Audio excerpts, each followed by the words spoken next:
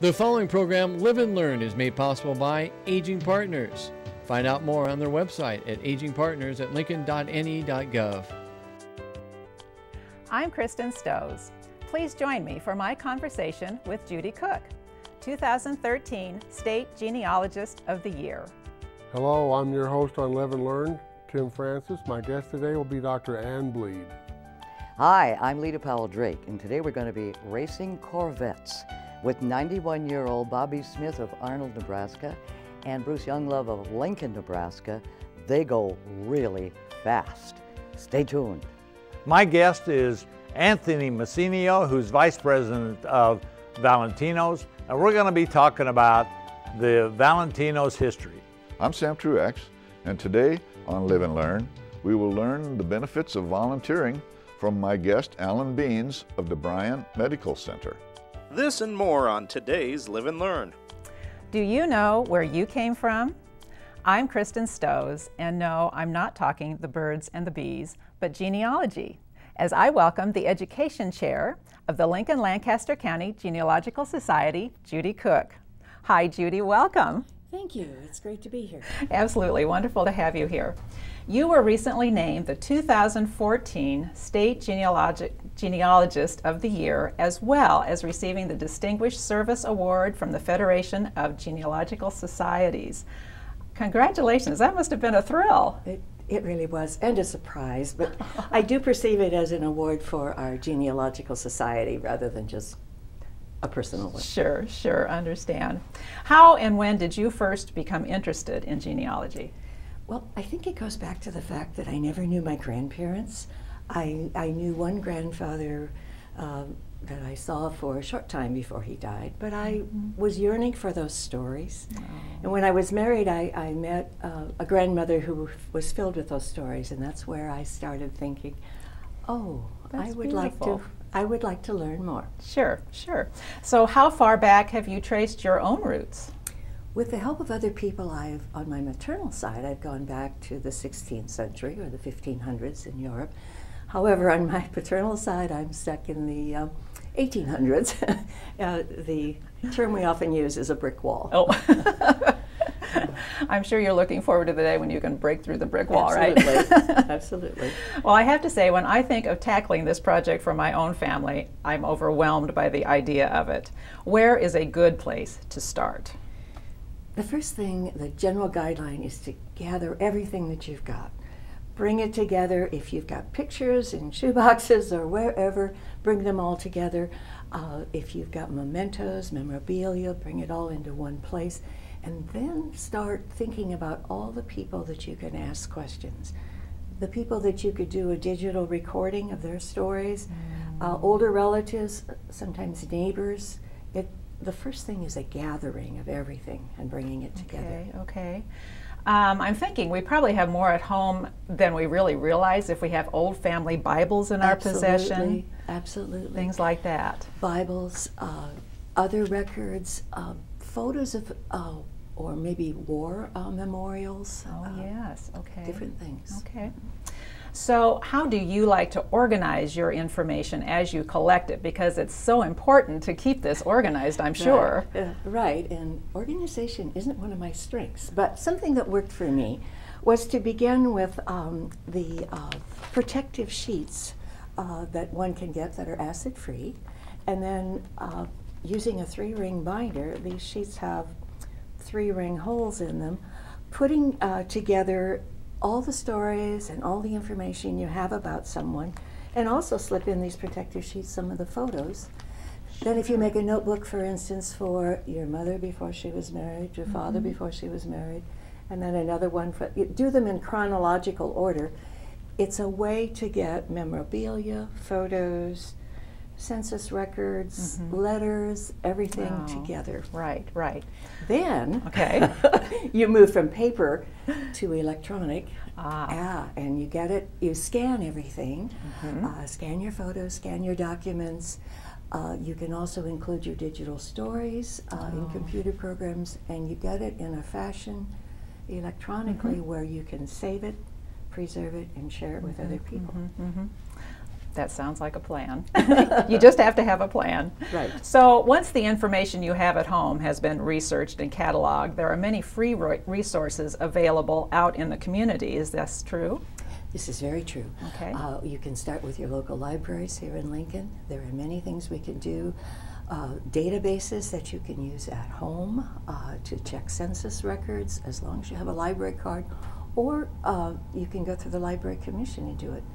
But don't overlook museums, historical societies, old newspapers. There are many places where you can get free information. But also, again, remember, talk to people. And perhaps a trip home to your... Absolutely. Go to Yes. the site, get a Yes. sense of what it will look like, take photos before it changes drastically. Well, here in Lincoln, I know we are very fortunate to have many fabulous places to actually do family research. And I believe we will be showing on the screen a list of some places here in Lincoln where our viewers could go. And Right. would you like to talk about these a little bit? Right. On our Lincoln Lancaster County Genealogical Society website, we have a place called Local Resources, and one of our volunteers has listed things that we have that we can go to here in Lincoln. For example, the Family History Center. The Mormons have traditionally been advocates of finding out about your family history and saving the information. So it's a place where you can go and do some searching. There are local societies, there are the libraries, the State Historical Society. We're very blessed here in Lincoln in that we have the Germans from Russia site, which is internationally yes. known. Really? And just down the road in Wymore, another internationally known Welsh center with people who can translate Welsh, if you have that. There are Scandinavian sites not far from here where we can get information. And also, don't overlook Beatrice and the Homestead Monument. If there's anyone who has any homesteads in Nebraska, you can get excellent information from that. Oh, that's a wonderful idea, Judy. Wow. Right. That would take a lot of time to research all those places, Right, but it's right. wonderful that they are there. Yeah, and we also have vital records. If you want to get birth certificates, you can go to the city county building to get information. So My we goodness. are promoting Lincoln as sort of a destination site for genealogy research, Really? so that we can have more conferences here and attract people to come to Lincoln because of the unique Sure. collections. Oh, what a good idea. That's fabulous. There is a wonderful online resource that you told me about that can be very helpful, and this is actually created by the volunteers of the Yes. Lincoln Lancaster County Genealogical Society. right. Could you please tell us what all we could find on that site? Well, it's one that is accessible to people all over the world, and I think that's one of the reasons for the award. We have volunteers who have created the site and maintained it. You can search a database to try to find information about Lancaster County records. You can find out about upcoming events. We use it to communicate with each other. And we have about 300 members in the society. Really? But we also have a surname research on there. So someone, well, in fact, someone in Germany did this, where he saw a name that was his surname or family name, and contacted us, and we had information for him Really? here in Lincoln. And so he wondered what happened to the family after they migrated to Yes. the United Yes. States. Yes. That's fabulous. I Right. bet he was thrilled. He was, and so were we to have the contact with him. That's right, that's right. Well, I know if you go on Google and you put in genealogy, you come up with a plethora of websites. Yes. Now, some of them require payment. Are these good and trustworthy sites to use? They are. There are a number of them that are really worth the membership. I think of it this way. For instance, one of the most popular one that you see promoted on television a lot, Ancestry.com, costs less than $1 a day. Okay. And if you think about what it would cost to travel to a site to find information or to certainly. find an old, there are, but they can be trusted if you use discernment. If you notice, for instance, that someone was born before her parents were, it probably is an accuracy in Yes. that. And it's like any other thing, be a wise consumer. but it is a very, very helpful. Okay, all right, that's good to resource. know. Of course, what would a project be without stumbling blocks? And we talked about a Right. couple that I think they're very worthwhile in mentioning. You told me that it is more difficult to research maternal ancestors. Why would that be? Absolutely. You cannot find out about their heritage unless you know their maiden name. And an example in my own family, where I told you I was stuck in the 1800s, my great-grandmother's name was Henrietta.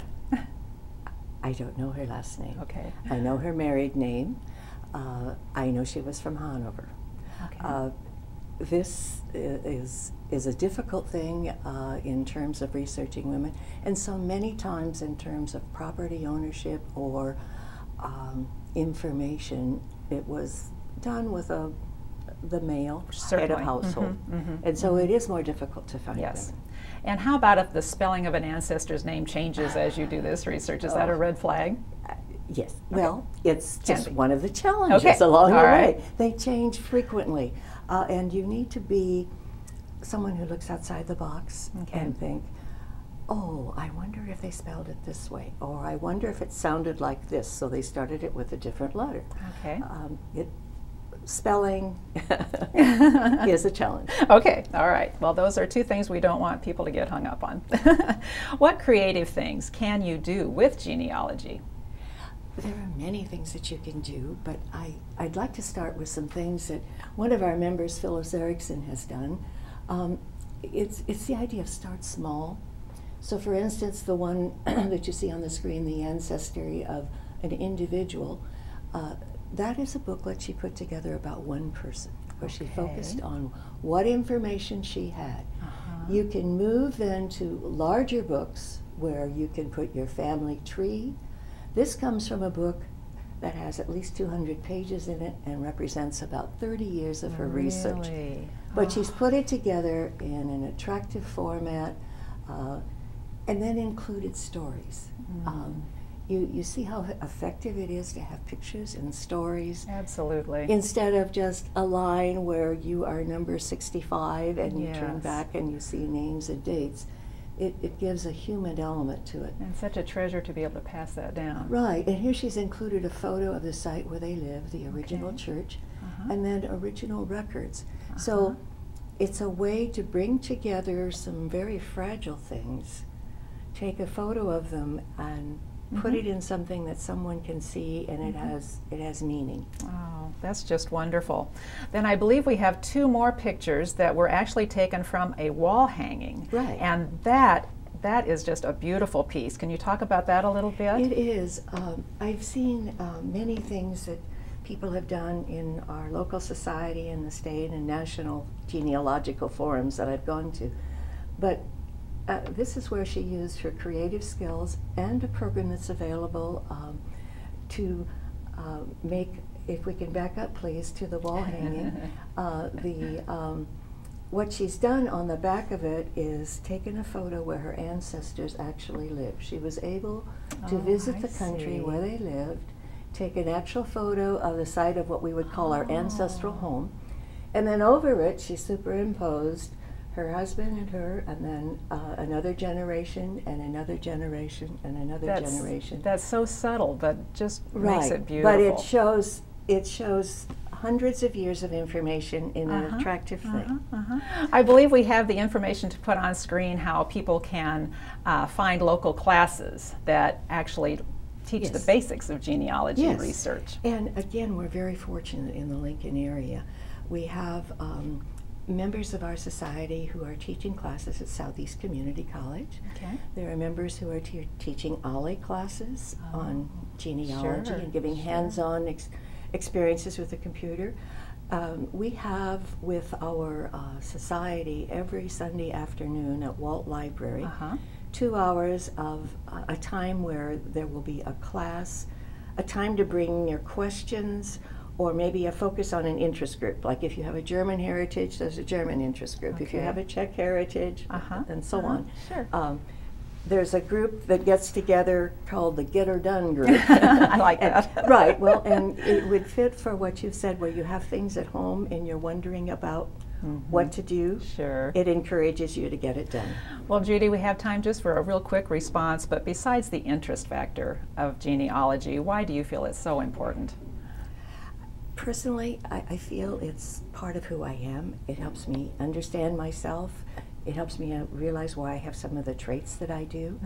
But I also saw a quote from Gil Savory in the Journal-Star where he said, you know, when you're driving, it's awfully good to have a rear view mirror. Yeah, I like that. I like that. I thought that was a good one. And then there's one other thing, and I see it in a poem by Marjorie Sizer in Bones of a Very Fine Hand, and it's called Asking. Oh. I've heard so many people say, oh, I wish I would have asked those questions. Yes, yes, absolutely. That's a very good point to end on. Thank you, Judy, for being with us today. Thank you. I think you've given us all the nudge to take on this project ourselves. You could spend a whole session of Live and Learn on one phase of That's this. right. Well, and I'd like to say to our viewers, remember, while you are researching your own family tree, it's never too late to live and learn.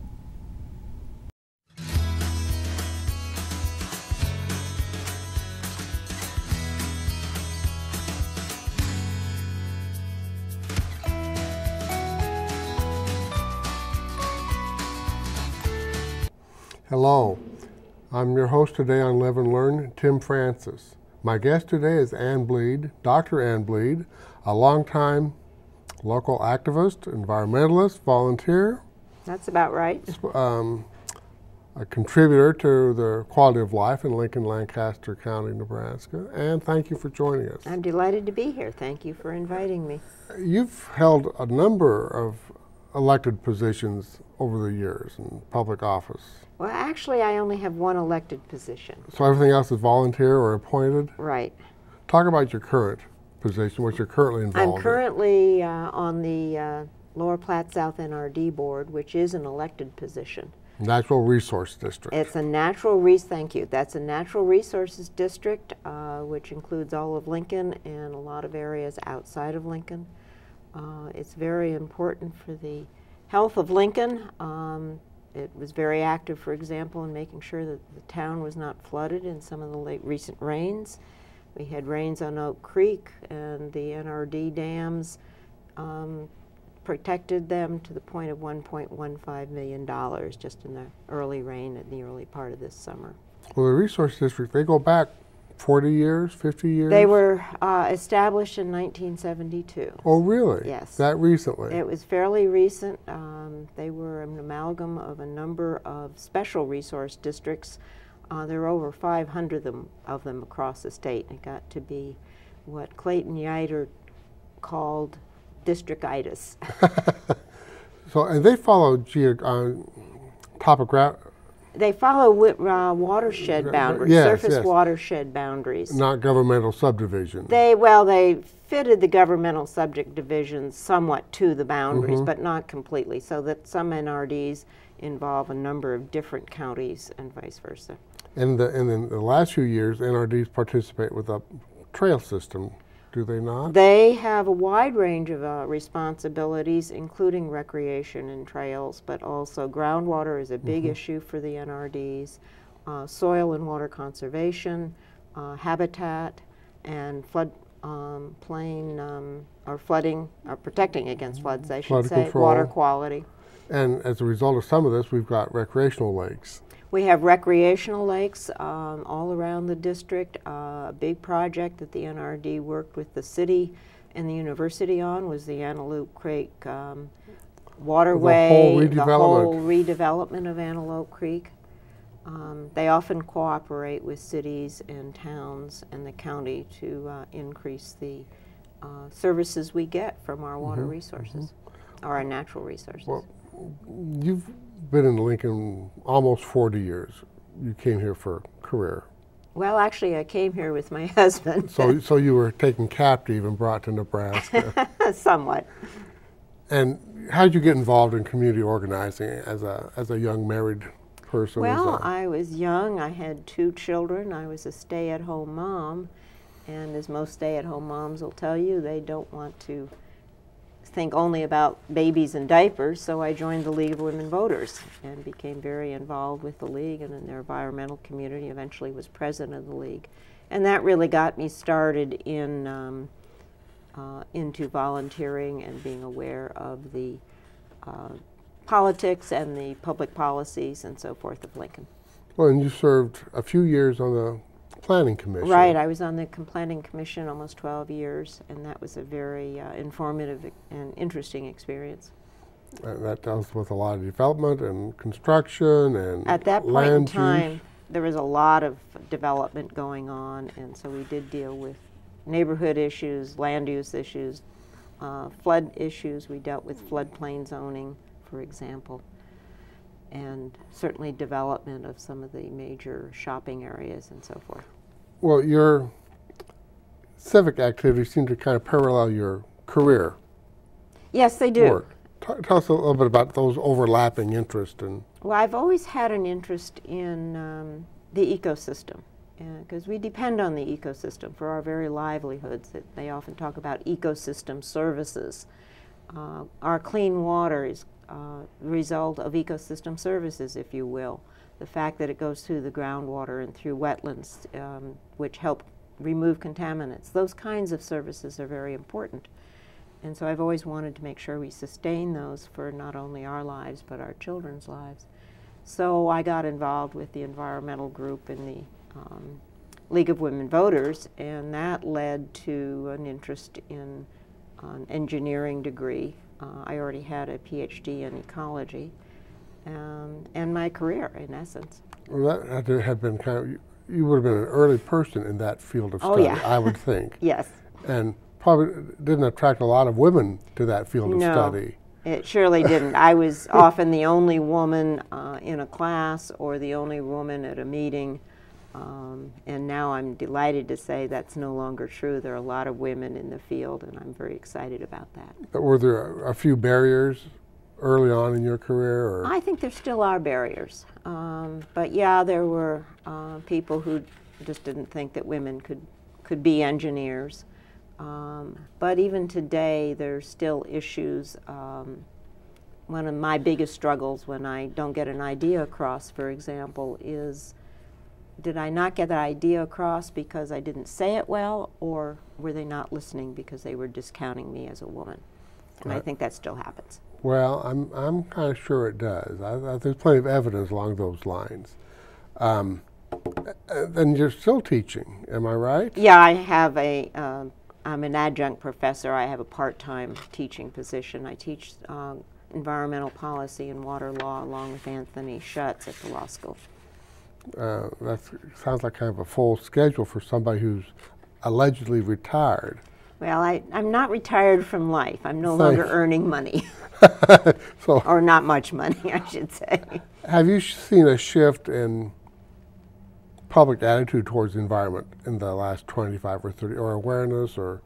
Oh, I think there have been shifts. The 70s, of course, were a period of very high awareness. That's when we passed the Environmental Policy Act and the Endangered Species Act. But in the water area, which has been a focus of mine for many years, when I first started getting involved in the water area, people assumed surface water and groundwater were not connected. And there was a big fight that when people suggested it was. Now I think most people accept the fact that they are connected. It's not groundwater and or surface water, it's a water resource. Water is water. Water is water, and there is a connection. And it just doesn't come out of the tap magically. No, it doesn't.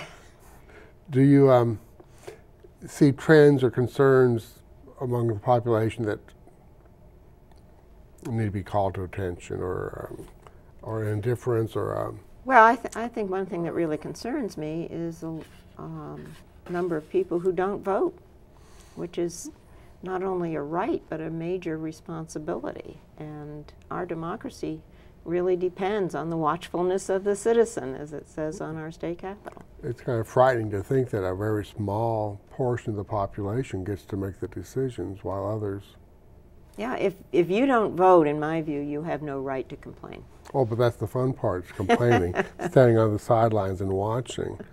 What advice would you have, what counsel would you have for younger people who are interested in politics, interested in civic activities, and as they're working and raising their kids, and what counsel would you have for them, or what observations? Well, first of all, I have a lot of sympathy for younger people, especially young family members, because they have a lot going on, and usually both people are working, which makes it very difficult. But I would say that it really does pay off to become involved in some kind of volunteer group, civic group, something that you're interested in to begin with. And it really doesn't matter what it is, as long as it's something you're interested in and is contributing to the community. You get to know a lot of people you wouldn't know otherwise. You feel good about contributing to the community, and it makes the community better. Well, I would imagine you learn a great deal. Oh, yes. From like-minded people. Well, the fun thing about it is you also learn from unlike-minded people, and I think that's extremely important. That's helpful, isn't it? Because we tend to be on our own little silos on what we think, and when you're challenged by an alternative point of view, you expand your thinking. That's very broad. Well, that's very empowering, isn't it? Oh, it's extremely empowering, and I think you end up with a better decision in the end, no matter what that decision is. We're out of time, and I thank you. Well, thank you very much for having me, Tim. For being our guest. And remember, it's never too late to live and learn.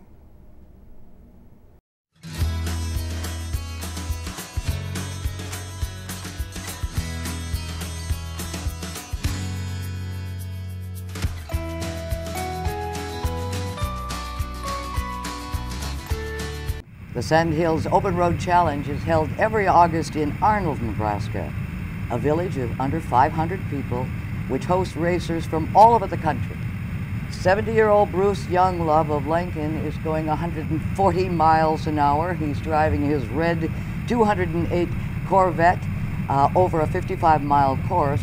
He will average 110 miles per hour. And he never gets a speeding ticket. And that really ticks me off, you guys. Now, we've got two racers who come in from Arnold, Nebraska. This is Bobby Smith. Bobby is 91 years of age. Correct. Bruce is from Lincoln. Bruce is 71. And what do they do? Close down Arnold? Close the road? How do you get this race going every year? Bruce helped do that. They closed down a 29-mile section of a county road between Arnold and Dunning, Nebraska, which is up in the Sandhills, and then we race the 29 miles up, and then we have breakfast at the high school in Dunning, That's a good deal. And we regrid and race back. Well, what is the 55 mile? I mean, I thought it was 55 miles. It's 29 miles up and 26 back. Oh, so you have to turn around. We have to turn around, regrid, and then all race back. Right, we don't race fender to fender. We race in different categories, and I raced, for instance, in the 105 or 110 category. And the objective is to average exactly 110. And that's so you set the rate that you're going to be averaging before you go. So those are the categories. So you say you're going to go how fast? 110. Average 110, and with a maximum allowable speed of 140. And you have to have certain safety requirements in your car to be able to go that fast, like a 5-point hitch. Helmets, a fire suit, and that sort of thing. Now you can go as slow as 80 miles an hour, and it goes every 5 miles an hour, and then your maximum allowable speed goes up accordingly. Okay, why don't you describe the course? The course is 29 miles up, and it's got 59 turns. It's a small county road. It's only 22 feet wide with no shoulders. But it's concrete, isn't it? It's or cement. asphalt. Asphalt, yeah. Asphalt. It's a very challenging road, but an awful lot of fun to drive. Well, explain the target speed. Target speed is what you want to average, and it goes from 80 all the way up to 120. And for instance, if you wanted to average 100 miles an hour, your maximum allowable speed is 120. If you wanted to average 90, then your maximal, you can go 120, but you don't have to have all the safety equipment. Just you can bring a car just with regular seat belts, and you don't even need a fire suit. Are women involved in this race? Oh yes, yeah, we have, I would say probably 2 or 3 women drivers. Good for that. Okay. And I've seen them collect some Now, trophies. mostly Corvettes or any other cars? I'd say they're mostly Corvettes because Corvette is so well suited for this, but we have all cars. We have Mustangs. We even have a Lamborghini from California. Had 2 Lamborghinis in the last year. Wow. And we've had Ferraris, we've had Mustangs, Formula Ones.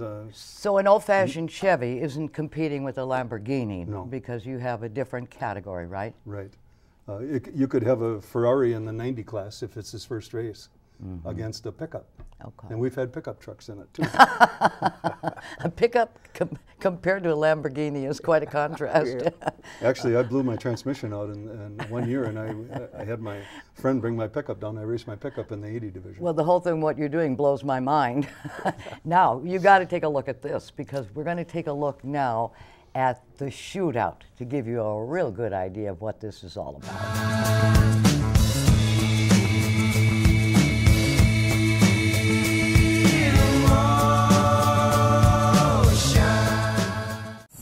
Hello, my name is Bruce Younglove, and I'm standing at the edge of Arnold, Nebraska, a small farming community of less than 500 people. And despite its laid-back appearance, there's something very unique about this town. And you know what's unique about it? This is what's unique about it.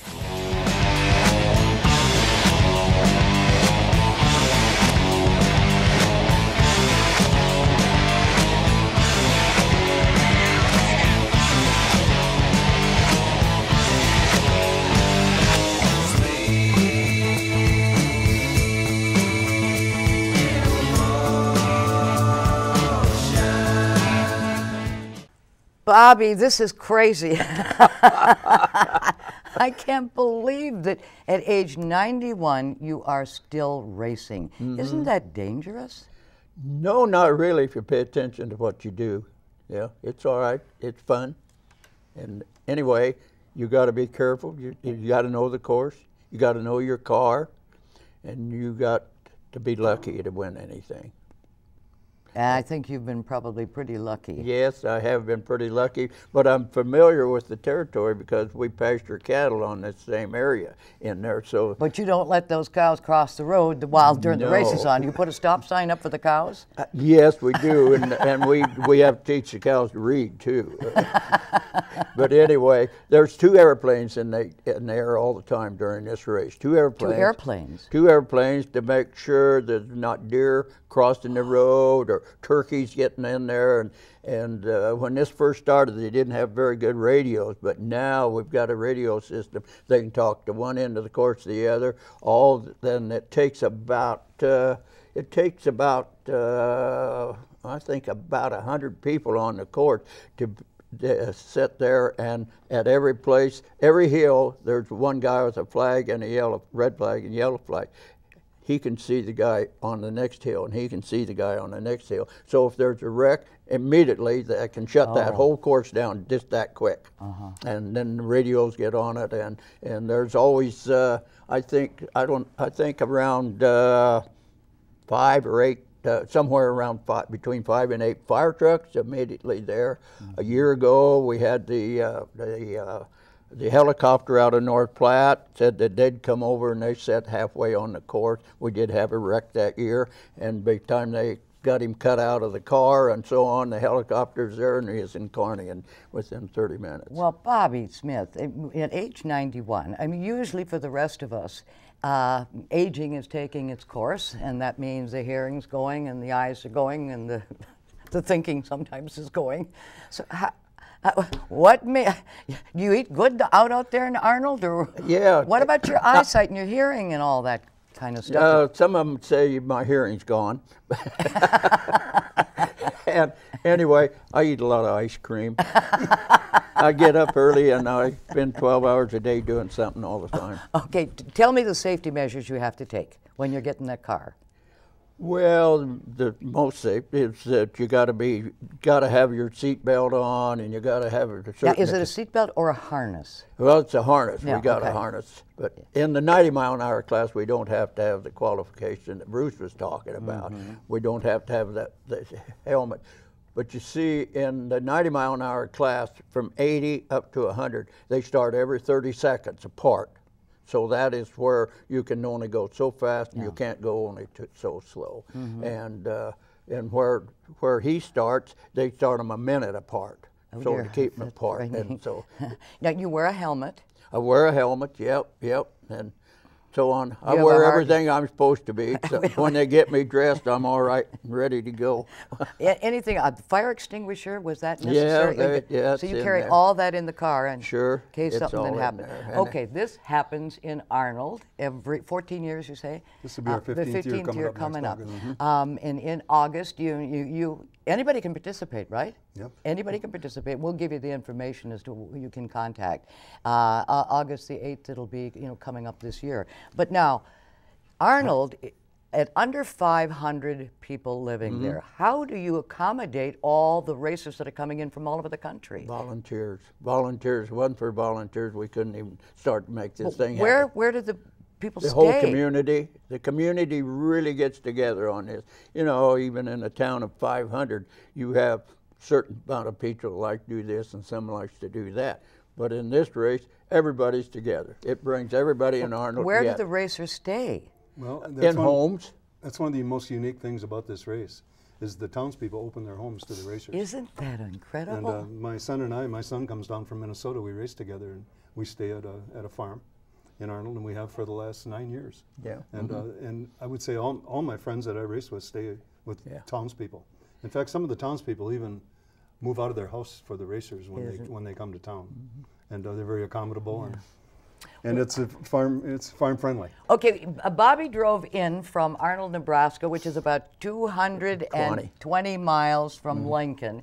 He drove in his Corvette, which he was driving. Tell us about the Corvette, Bobby. Well, the Corvette's a 2014, and it's a new technology in this car. It's called a Stingray, C7 Stingray Corvette, and the technology is really different. I mean, the car sets down tighter, it doesn't spin out near as quick and everything, and in fact, it drove so good that I won the 90-mile-an-hour class this year. You matched your age, huh? Yeah. You drove your age. Yeah, and the correct time on my 90 mile an hour, if I run it perfect, would be 36 minutes, 52 seconds, .000. I'd give you a ticket. And my time was 36 minutes, 52 seconds, .098. I was 98 thousandths of a second from being perfect. So I won. Well, I consider you perfect. He's got another car, too, a beautiful red Corvette. Now, how many Corvettes have you had? Well, I've actually had 3, but the red one was a convertible, and we have dirt roads out there. I didn't care for that. So I traded it off and got the 14. Yeah. Okay, recently there was a big Corvette car show in Lincoln at the Gateway Bank out in East Lincoln, and cars came from all over. And of course, we focused on your car, Bruce, your Corvette. So we're going to take a look at that now to get a really good inside look at what a Corvette really looks like, interior and exterior. Well, this is a 2008 Corvette. It's got an LS3 engine and comes stock with about 436 horsepower. I've put some Go Fast additives on this car, and I added about 80 to 90 horse. So it comes out at about 530 horsepower. And in order to get in the higher brackets, you have to put in a harness bar, which would support. What do you mean the higher brackets? You mean the faster speeds? Over 105. Over average. 105 miles an hour. In order to get into that, you got to have some extra safety equipment. And this has got a harness bar in it, the 5-point belts, and then you have to have a fire suit, a fire extinguisher. I was surprised at all the people who showed up out there and all those magnificent cars. Yeah, this is from the Nebraska Corvette Association annual All Corvette Show, and we had over 200 of them from 19 states, and so it was a very successful and raised a lot of money for our charity, which is the Child Advocacy Center and the Food Bank. So we were real happy to do that. Now, what is this car worth? If I were to go out and buy that car, these cars are much cheaper than what people think. I think if somebody came up and offered me $35,000 for it, you could drive it home. So they're not as expensive as people think. The new, like the one he just bought, are pretty expensive, but mine's a 2008, and they keep their value relatively well, but they don't cost as much as people think. That scene right there, it says, that's my license plate, and that stands for SORC. Sand Hills Open Road Challenge. And number two is number two. What was number? Number 2 is my number, and they sold life numbers. This race has become the most popular open road race in America, and they only have about 3 of them around the country, Texas, Nevada, and Nebraska. And when this sells out in one day, and we have 120 racers. it's become that popular. Well, one day. Well, if you're interested in just watching or participating in the Sandhills Open Race Challenge, you can do it the weekend of August the 8th of next year, 2015. And we do have a website that you can go to if you would like more information. And on the screen, you will see it. There it is. It's www. SORCrace.com.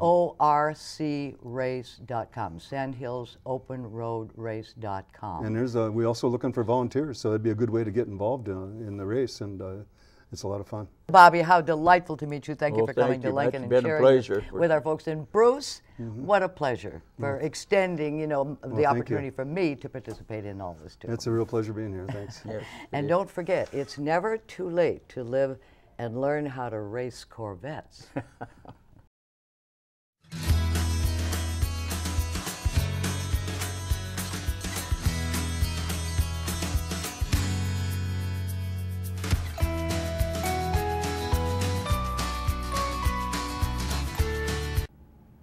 Welcome back to Live and Learn.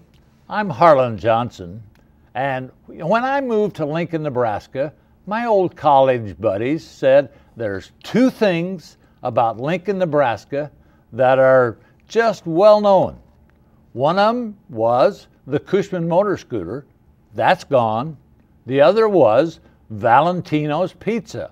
Well, Valentino's Pizza is still very much around, but the original Valentino's, which was the first place, that is part of our story today. And my guest today is Anthony Messineo, who is Vice President of Valentino's, and we're going to talk about a little bit about the original Valentino's. Anthony, thanks for coming to Live and Learn. Absolutely. Thanks for having me here, Harlan. I appreciate it. Now, there's a lot of history here, and so we'll cover some of this. Give us a little background about Val and Zena Weiler. Well, it's Val and Zena Weiler, original owners of Valentino's.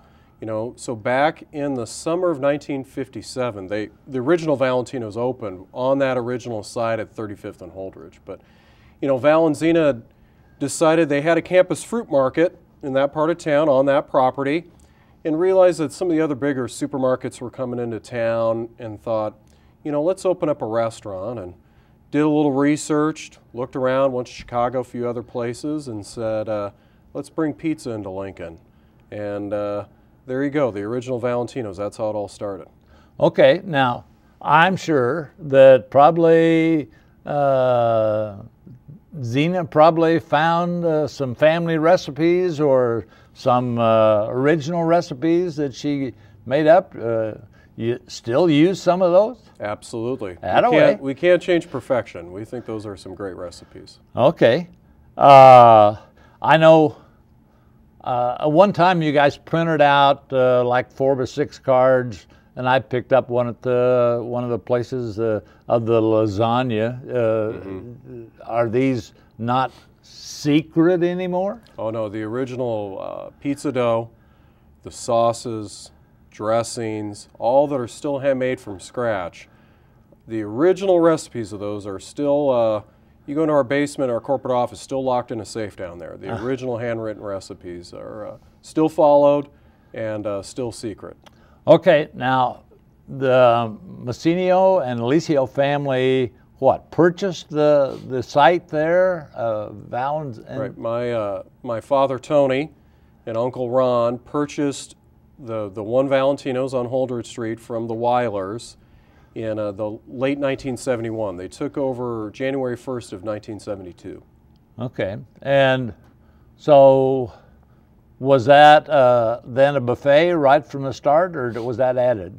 No, buffets were added later. They still had the one location there. Added on a few other locations, started to pop up after that. And then the buffet came around, everything was off the menu, carry-out delivery. The buffets came around in the late 70s. Of course, I remember standing almost outside at that location, particularly on a Friday or Saturday night, to get pick up an order that you'd called in. Oh yes, yeah, good old days. Good old now, days. How many locations do you have now? There's, including franchises, 38 locations, mainly in Nebraska, a few in the other surrounding states. Okay. Does that include the pizza to go? Yes. Which are quite popular? Yep, really popular. You know, we still have some of our dining rooms here in town and in Omaha and around the state, but the carry-out delivery units have become very, very popular for us. Now, where the parking lot was, just east of the Valentino's, the original restaurant there, you've developed that, and well, what do we have there now? I was surprised about a couple of things. Sure. If you go over there now, the new building's up. We're on the same property where the parking lot was. The big marquee was out there, and it's a 3-story building. You know, Valentino's, we take up just part of the first floor there. We're on the northwest corner of that property, and so we've got our dining room there, carry-out delivery unit. There's some other retail that's going in on the first floor, and then the second floor, the university has a hotel there where they rent out rooms to, I think, to people that are traveling or families or professors that are coming in town. And then the third floor is single-room apartments. Okay, the hotel was a part when I went to pull in there to park one day, and it was marked hotel. Yes. And oh, I didn't realize that we had a hotel. But I can understand the university using a place for visiting professors, people that they're thinking about hiring, that sort of thing. Okay. Now I filmed the activities. I filmed the last day of operation. And of course, I filmed the day before that when the college graduation was, and there was a big line after that. Mother's Day, and then I filmed the auction. I know you mentioned what date the auction was going to be, so we're seeing some films of the new location there now. That's still the old location, right? Oh, that's the old location. Yep. Okay, yeah. I think that's probably one of the last days there. That was one of the auction items. I wanted that one. That's an auction. Yep, that was during the auction. And then I got an item that I'm quite proud of. I've got a little bit of the history of Valentino's, and there's a party room. There are a lot of banquets down there, and a lot of great stuff. Oh yeah, a lot of memories. A lot of memories there. Absolutely. Okay. All right, now there's the picture that I purchased at the auction. And so actually Tony's in there, Ron is in there. Absolutely. There's Ron's on the left, and Tony is handing the pizza over to the customer coming in there. Okay. You can see the old sacks, how we used to sack those the pizzas for carryout. You know, before delivery became popular, we used to have our pizzas in the sacks to go. So that's kind of an old history there. Yeah, I don't know when that picture was taken, but I was dumbfounded that I was able to get that at the auction. I just kind of casually took a number, and I wanted to get some piece of the history, but so yeah, I ended up with that. Okay, now where the original site was, and that's what we're talking about today. They started demolition on that, and I was there. I filmed some of the demolition. I stuck around for most of the time for the first 3 days, and then we'll get some of those pictures coming up here. Talk a little bit about the demolition and maybe plans for that area. You know, the developer, visiting with them, they plan on another building pretty much similar to what's the new building that's up there now. I think they're talking a mix of some retail and housing. Not sure if they'll do another hotel part of that, but same kind of a mixed-use building, I believe 3 stories, so that should be nice. There's the demolition there. That you know, that building, great old building, but it had spent a lot of years feeding a lot of people in Lincoln, and Harlan, you were right in the mix of it. Well, yes. I had a little argument with the insurance representative, and so then from then on, why I was stayed back behind the fence. But yeah, I had my hard hat on and the whole bit, but that didn't count. Well, what's in the future for Valentino's? I know you just opened not too long ago a new one in Omaha. Yeah, we've opened a few new to-go locations up in Omaha. You know, we're always looking for new places and new ideas, and our retail line is going really well. You know, our sauces are in the grocery stores, and we're just trying to make sure that we're still managing the properties that we have now the right way. You know, busy time of year with Husker football and being down in the stadium and being part of the athletic program. We're proud to be a part of that, and then just maintain that high quality of pizza and pastas that you've had for over 57 years. All right. Well, hey, Anthony, thank you for coming and being on the Live and Learn show. I know I've had a lot of fun just being a part of this whole demolition and learning a little bit about the whole Valentino's process, looking up on the internet a little bit about your history. That was interesting to me, and how many Valentino's places there are in California, Oregon, and all around the country that are not related to your operation, right. But the name is out there. So thanks for being on the show, and remember, it's never too late to live and learn.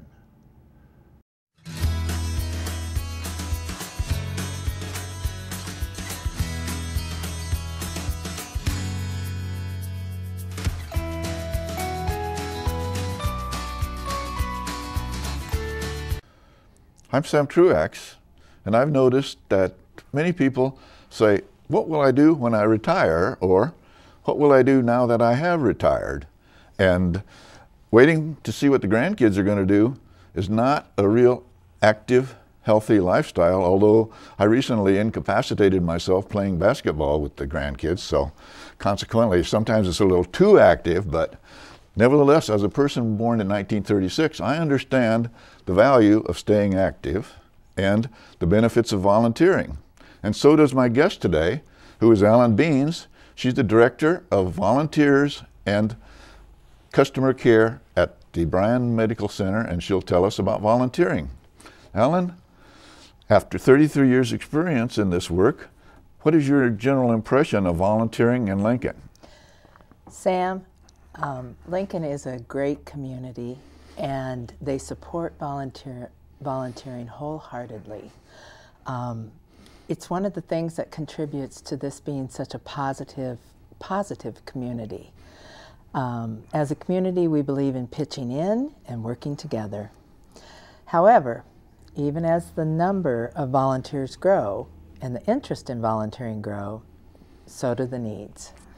At Bryan, we have lots of needs and we need lots of volunteers, and so I appreciate being on the show today. Yeah, I understand you could use about 100 more volunteers at Bryan, and there's other organizations that have the same.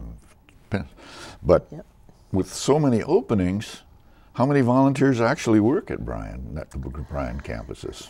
We feel very blessed. At Bryan, we have approximately 650 volunteers. They all come in about one time a week. Some are on call. We have approximately 70 volunteers aged 14 through high school graduation, approximately 150 volunteers that are in college. We have many individuals that are in the workforce. They come to us in the evenings and weekends. And then we have retired individuals. Yes, I understand they can kind of schedule themselves so that they can fit clear up to midnight if they happen to be working and such. They sure can. And I have contended on previous programs that the young people are activists, but the older people are the ones who actually get things done. How does that philosophy fit with your experience with the volunteers? We are always amazed at the types of projects and the hands-on that our volunteers offer us. Our retired individuals, our older volunteers, they just jump right in, get the job done, and move on to the next task. And we're just really amazed at the amount of work that can be accomplished by volunteers. So actually, the volunteers get it done, even if they are young activists. Sounds to me like. They huh? do. Well, besides the satisfaction of serving other people, the other advantages of volunteering are exposure to new experiences and staying active.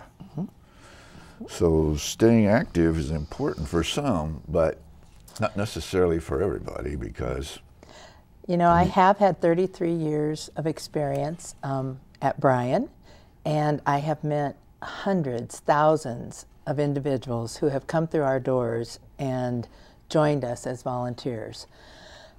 My observation and my belief is that volunteering does add to your life.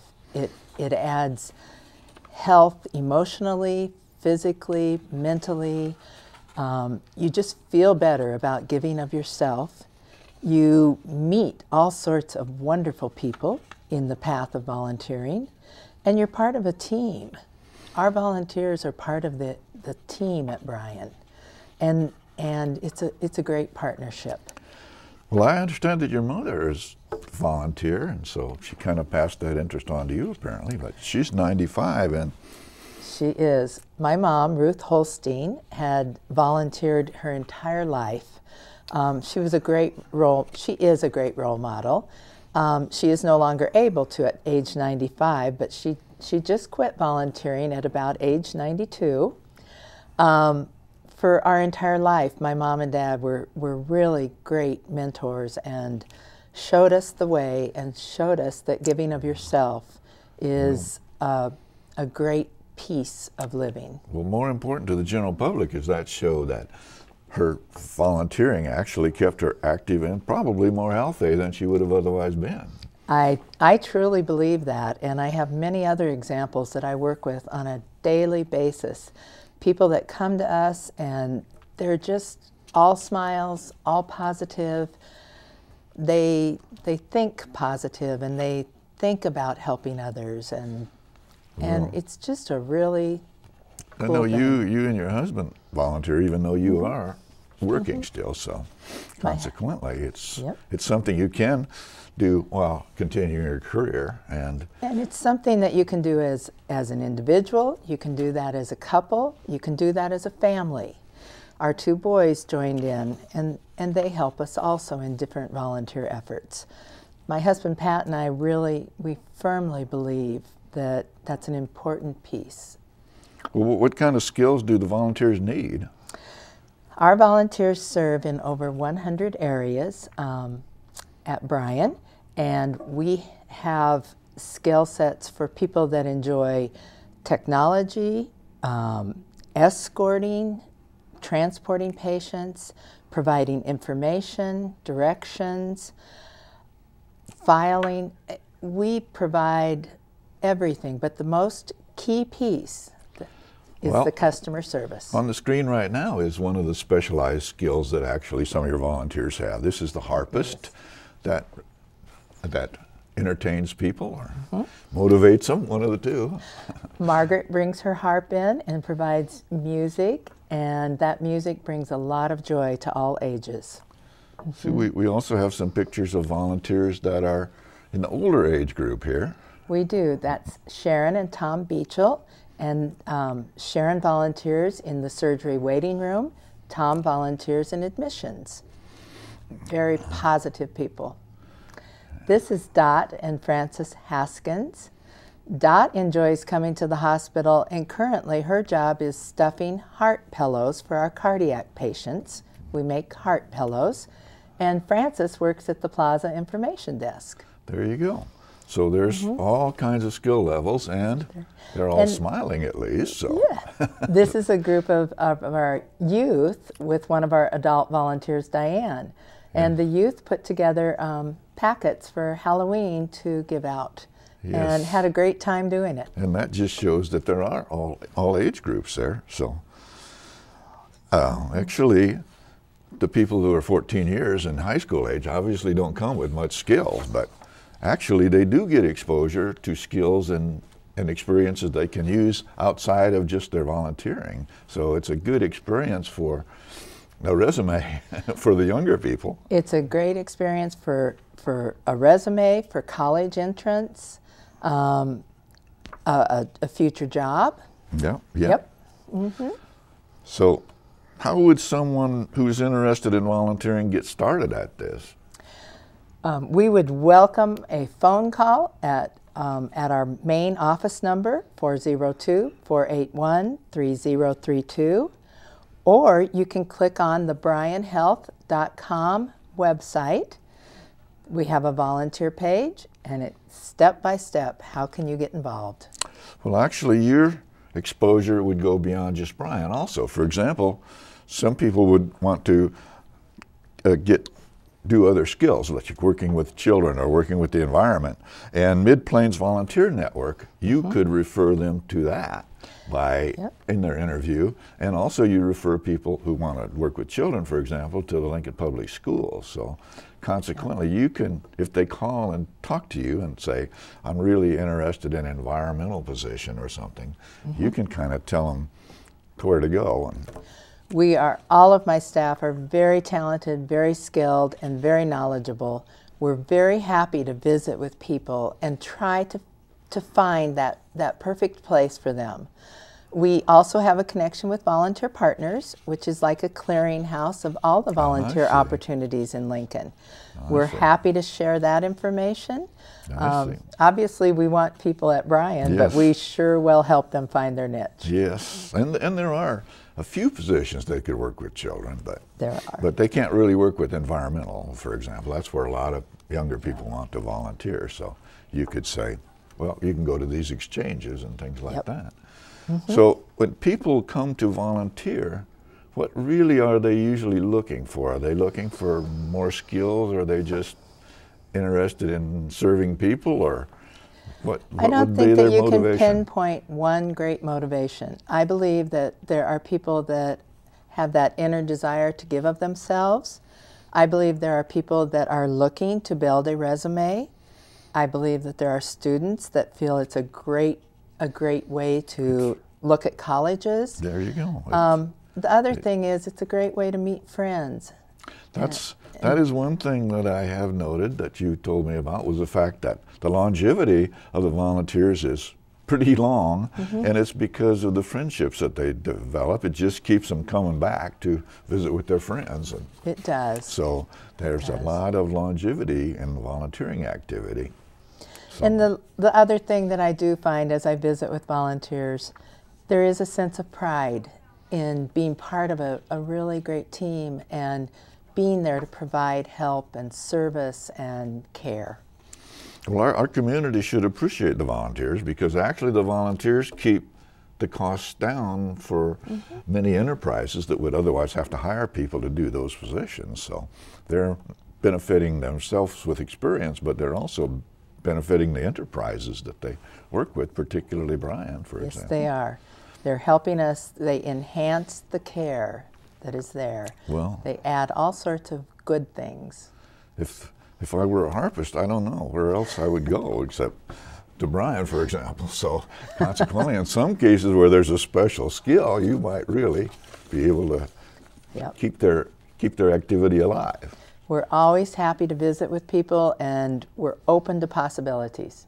I would like to thank our guest, Alan Beans, the Director of Volunteer and Customer Care at the Bryan Medical Center, for volunteering to come on the show today and tell us about volunteering opportunities and benefits. And remember, it's never too late to live and learn or to volunteer.